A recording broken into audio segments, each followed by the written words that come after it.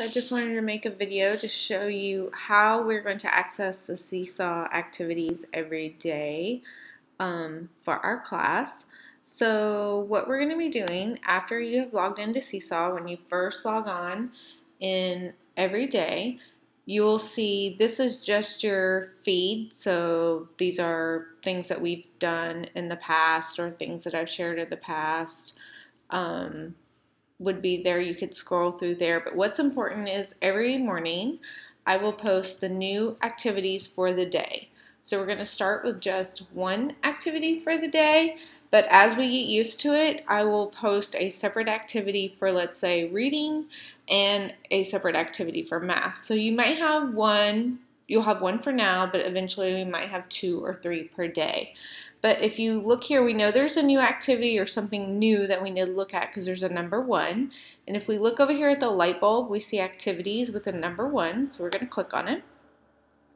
And we see here, I'm going to label them Wednesday daily activity. I'll put the date, but this is the first one that we're going to do actually on next Wednesday, April 1st. We're going to spend the first week, the first Wednesday, Thursday, Friday, just kind of figuring out how this all works before we really kind of practice some real stuff. So what you want to do every day is, we've got some directions here, and it says 1, click on the photo and open View Original first. The original will open a different tab. You need the original open when you watch videos. So right here is the photo. Click on this, and you see it says View Original. Just click on it, and it opened into another tab. And the reason we want this is because each one of these is a page that you're going to work on. But the original, some of them have a link that you click on, and you're going to want to come here to click on it. So for now, you don't really need it. Just keep it open and then go back to right here where it says Seesaw. You can hit the X and just keep this. The link is still open right here in the tab, and then go to 2. Click on Add Response, which is this green button. You're going to go through each slide and follow the directions.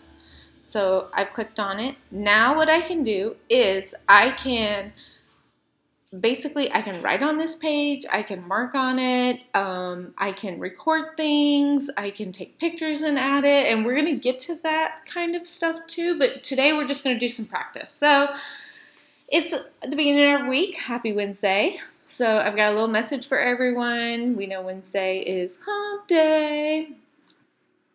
We have over here just kind of a little message you can read. If you look over here, we've got 1, 2, 3. So what you want to do is click on each one and just kind of go through it. And so right here, how does this work? I promise you can learn how to do this. These are some things that are important to know. 1, you'll go through each slide. Use the pencil. We've got pens. We've got a highlighter here, this little fancy glow one. Here's an eraser. All this does is kind of just put a box around your screen so you see exactly what your area is that you can mark in. Text box is over here. You can record, you can take a photo, and we're going to come to this in just a minute. So you're going to use these to complete each slide. If you need to stop before it's done, totally okay. You might not get it all done at once in one day. You can at one time. You can come back to it later after you take a break or after you eat lunch. It says click the orange draft check mark. So we're going to show you how this works. You just hit draft. It's going to upload it. And look, it's paused. You haven't done anything. You can come back to it later. And the only visible means you can see it, to me and you.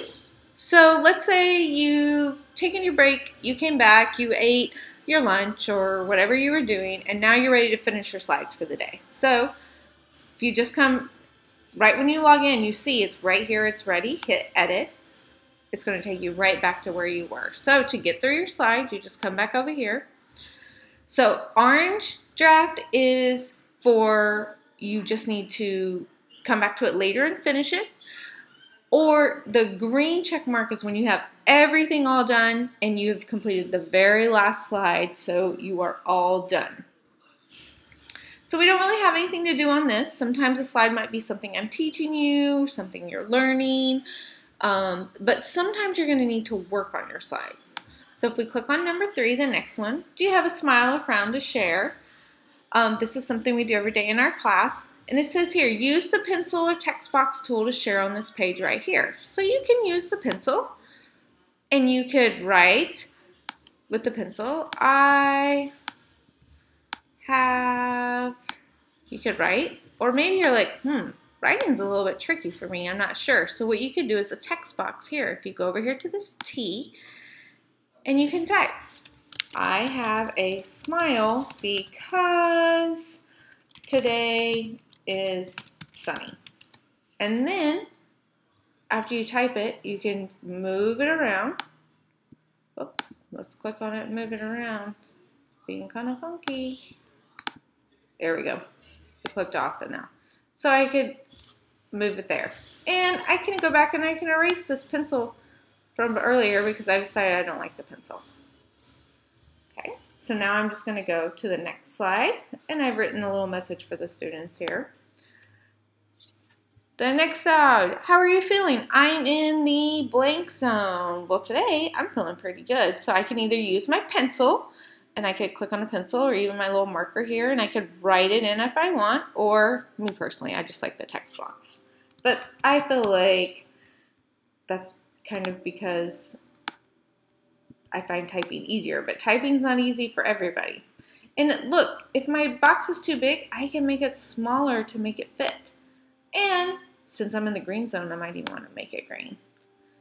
Okay, now I am in the green zone. I am feeling, well, I need another box here.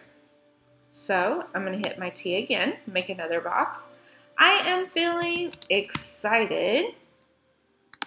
After I click off, that's when, now I need to fill this out again. So I'm just going to come back and make another T because we are learning again. And then I'm just going to click, and then I can drag it around to where I want to go. I can make my box wider to fit in. Okay, so I've done this slide, so I'm going to go over here to page number 5.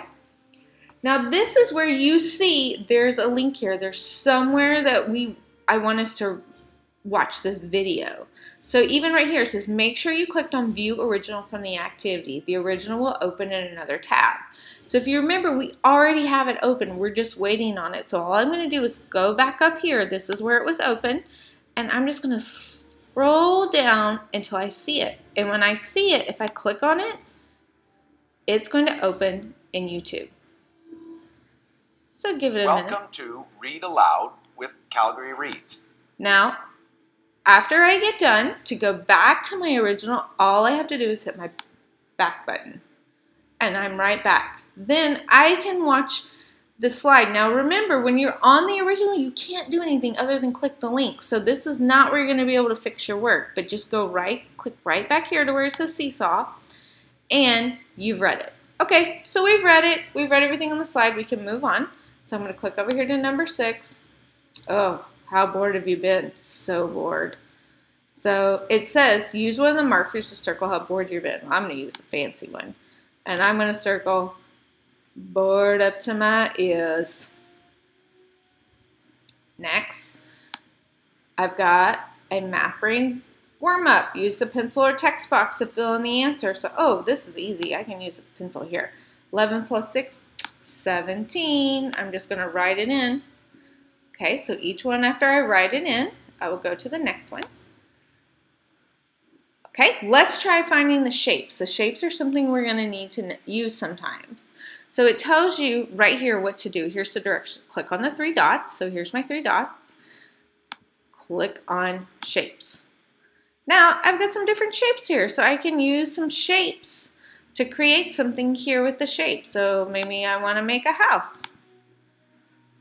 Now I just click off and it disappears. And I can make my shapes what I want, whatever size I want. So I can get really creative if I wanted. And if I wanted more shapes, I could just come back to my 3 dots, shapes, and I'll give my house a star on the roof. Okay, so there's my shapes. Now let's go to slide 9. Okay, Now we're going to try using shapes with a real math problem. But we want to find, it says you will go back to shapes and find the base 10 blocks. So again, I'm going to go to my 3 dots, shapes, and I'm just going to scroll, scroll, scroll. Oh, look, I've got some dots because I need to solve a math problem. So if I look here, I need to solve the math problem 153 plus 306. Or not 306, 36, sorry.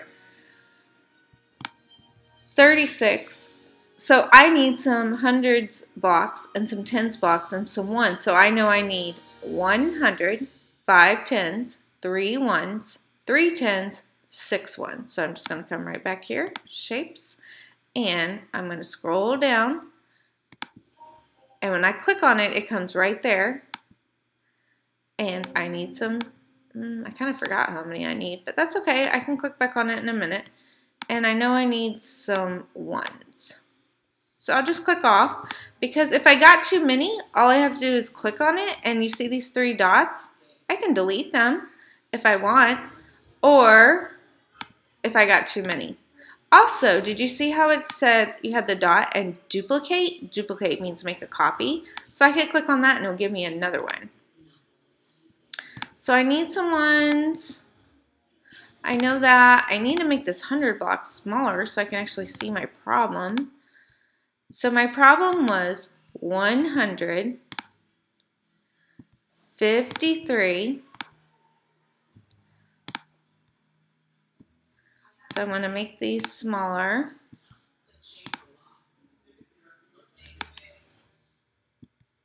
And I probably could have just duplicated them and it would have been better, but sometimes it's a learning curve for us all, right? Okay, 153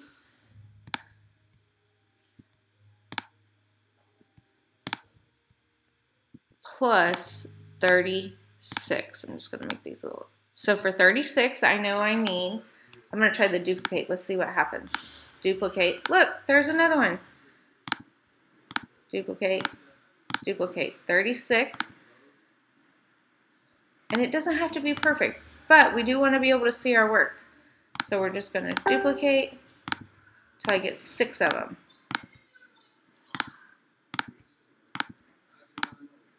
Okay, now I can look at my problem and see, oh, well, I still only have 100. I've got 1, 2, 3, 4, 5, 6, 7, 8, 9, 10. Oh, I don't have 9 tens. I have 8 tens. Sorry, 8 tens, 9 ones. Now that I've figured out what I have, I can just take my little pencil and write it in here. I have 100. I have 8 tens and 9 ones. So we're going to be doing a lot more adding and subtracting, and this is a way we can use it, making a model with our shapes here, our base 10 blocks, but I wanted just to practice it today.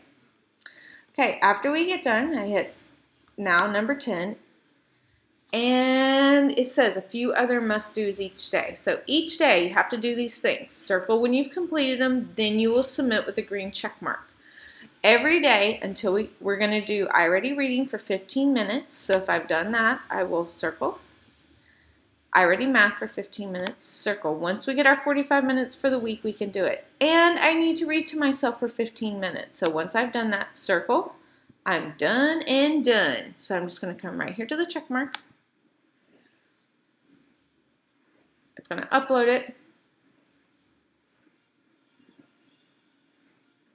And ta-da, and you know it's done because it says waiting for teacher approval. So you have completed the things that we need to do for today. And you can even click back through here to see what your work was that you submitted. So if you have any questions or you get confused at any time, totally okay, please let me know and I will help you. Thank you. You guys are going to do great.